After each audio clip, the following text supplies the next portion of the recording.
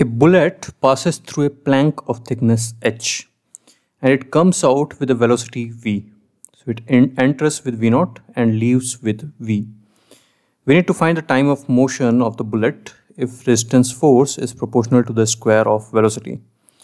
So force is resistance, so we will write force as minus kv square. From here, we'll do d by dt and v dv by dx to find a relation between v and t and v and x. Why v and x? Because h is given, and why v and t? Because we need to find t. So we'll integrate both of them and we'll get these two relations. From here, we will eliminate k and get our answer.